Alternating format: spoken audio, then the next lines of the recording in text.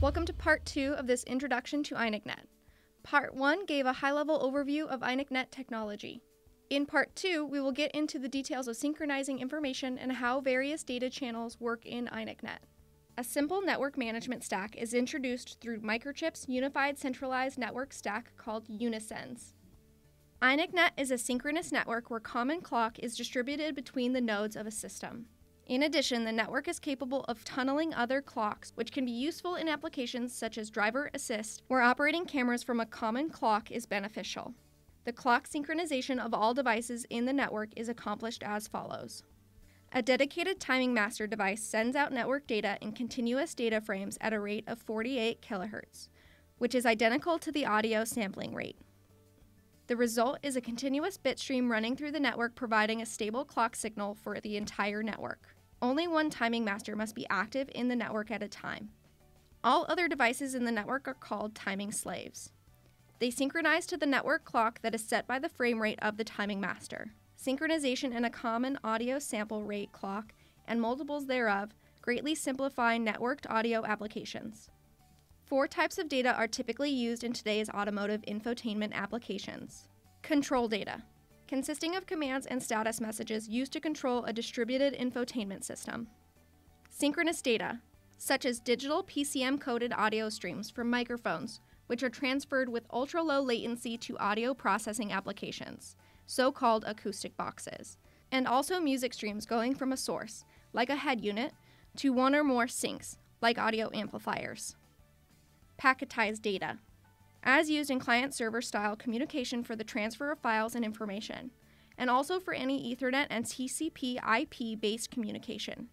Packetized data is typically used by instrument clusters, head units, and e-call units. Isochronous data is streaming data that is not synchronized to the network. Isochronous data streams typically have variable bandwidth needs, such as compressed video streams coming from a TV tuner, a head unit, or any video source. A key advantage of INICnet technology is its ability to support all of these data types. On this slide, you can see some of the basic properties of data transport in the INICnet. The network frames provide the time base for the entire network, constituting an uninterrupted stream of frames and bits from which the frame clock and bit clock are derived. Each frame travels around the entire network, cyclically transporting data to and from all devices. All network frames have the same structure, starting with some administrative bytes and the control channel, shown in blue, followed by the packet channel, in red, and the streaming data area, in green. All devices on the network share the control channel, but since only one device can send a message at a time, all messages are transmitted sequentially. The control channel transports a single control message split up into quadlets, which are chunks of 4 bytes, across several consecutive frames. Similarly, devices which use packet data transmission share the packet channel. An Ethernet data frame, EDF, has up to around 1,500 bytes and might be spread across many network frames. However, the individual chunks are typically much bigger than on the control channel, resulting in a much higher bandwidth compared to the control channel. The bytes in the streaming data area of the network frame can be assigned individually or in blocks to a specific application, thus building up a logical channel. Streaming data is transported in several time division multiplex streams, providing reserved bandwidth for each audio and video source which is associated to a stream. In summary, a random network frame typically transports data originating from several different sources and targeting several different devices. The control channel supports communication, represented by the blue arrows, between all nodes in an INICnet. This is the basis for communication as well as for network administration. Control messages are also used for remote control of an INIC in a remote device, which may not have an external host controller with application code. The bandwidth of the control channel is fixed to 4 bytes of the frame and is shared by all devices in the network. It looks as if the head unit always initiates message traffic, but this is not necessarily the case. For example, if the user wants to switch to another movie, the rear seat display device could directly send a message to inform the head unit. This slide describes the basic features and mechanisms of the control channel. An arbitration mechanism grants fair access to the control channel to all devices. Once a device has gained access to the network, it can send one complete control message without being interrupted by another device. The sender has a complete control message in its sending buffer. It is split up into quadlets and transported to the control channel of several consecutive network frames. The bandwidth of the control channel has a fixed size of 4 bytes per network frame, resulting in approximately 1.5 megabits per second, corresponding to up to 8,000 messages per second on the network. When looking at a particular device, however, the external host controller's ability to process messages limits the message throughput of this particular device to the order of about 500 to 1,500 messages per second, depending on the interfaces. Transmission of control messages is CRC protected, and guaranteed message delivery is assured by low-level retries. The INICnet control channel provides dedicated bandwidth for control communication in the network. The packet channel is used for data exchanges which need more bandwidth than is available on the control channel. Typical examples include any Ethernet frame IP data, TV channel lists, album art or graphic images, emails, web pages, phone book directories, map data for navigation, and software downloads. The size of the packet channel, or the number of bytes per frame which are reserved for packet data, is typically configured at the system startup and can be up to 116 bytes per frame in an INICnet technology 50 UTP, or even up to 372 bytes per frame in networks having 150 megabits per second, offering more than 100 megabits per second of bandwidth for packet data transmission. Similar to the control channel, the available bandwidth on the packet channel has to be shared by all devices on the network who want to send packet data at a particular point in time. This slide shows the general mechanism for sending packet data across the network. Transmission Control Protocol is typically used to send Ethernet frames, usually combined with Internet Protocol or Trivial File Transfer Protocol over UDP. Data integrity is provided by these higher software layers. The packet channel of INICnet just transports the packets regardless of the format. When it wants to send packet data, the sender node first establishes a connection to the receiver device, using several specific command packets as defined by TCP, TFTP, etc. Then the sender wraps the Ethernet frame coming from its application into an Ethernet data frame, placing it in its outgoing buffer. The sender cuts the EDF into several segments which fit exactly into the packet channel's size on the network. The sending node then has to wait for access until the packet channel is idle. Access permission travels in a round-robin-like method around the network. Once a device has gained access to the packet channel, it can send one complete EDF using several consecutive network frames without being interrupted by another device, until the whole EDF is delivered. If there are additional packets to be sent, the sender has to wait again for access to the packet channel before its application can send the subsequent packets over TCP, TFTP, or others. INICs act as a distributed network that comes up independently of the applications that are connected to it.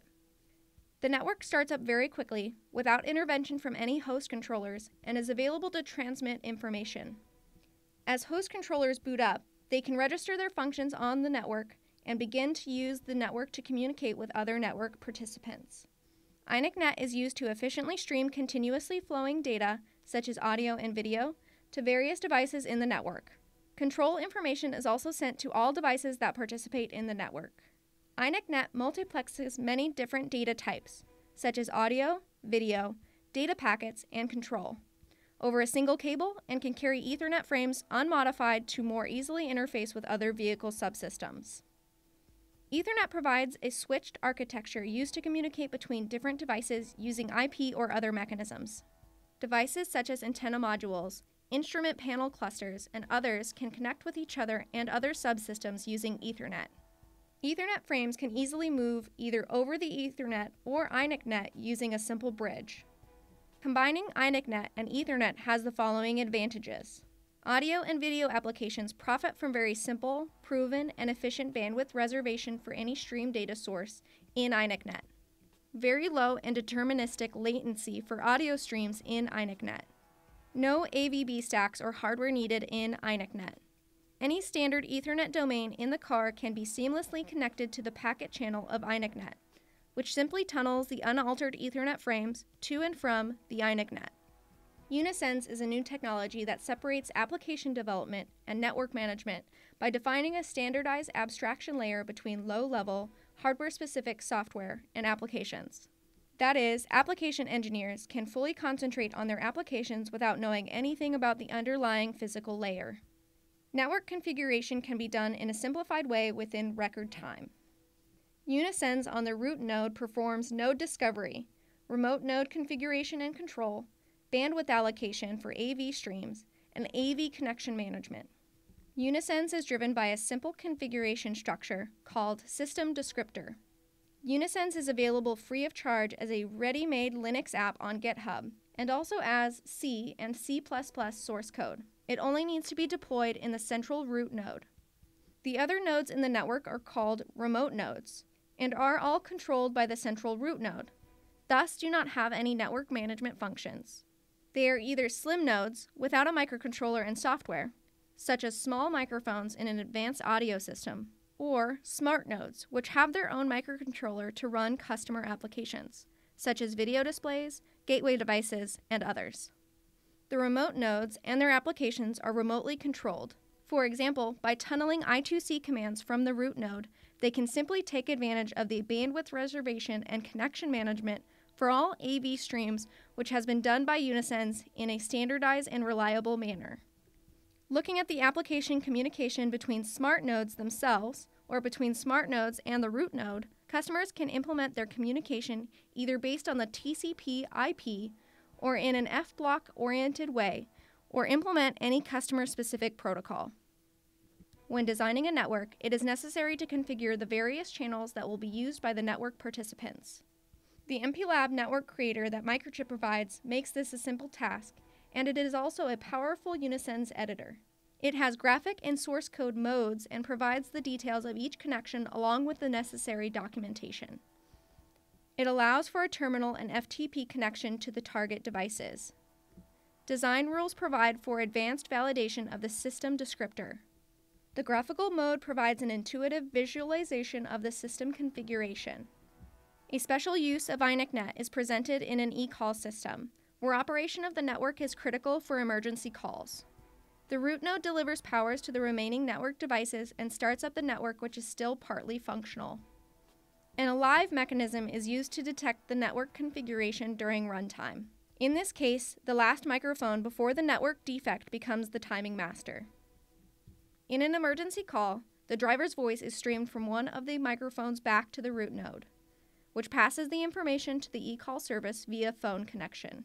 Answers from the e-call service come in via phone and can be heard through the amplifier in the root node.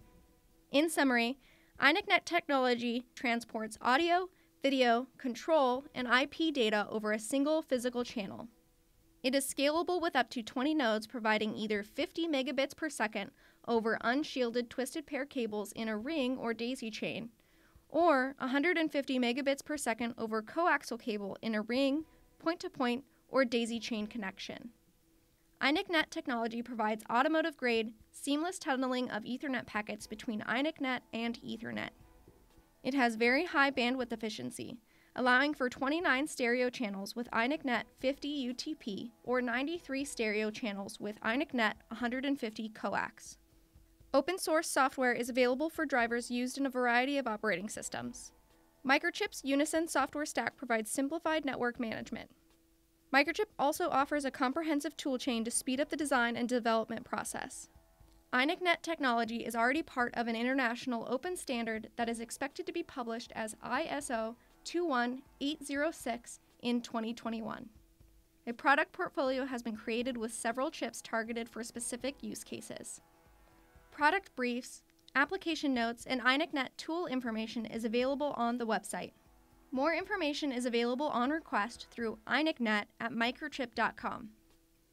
Thank you for watching this INICnet introduction. Enjoy this short quiz. For more information on our INICnet technology, please visit microchip.com/INICnet.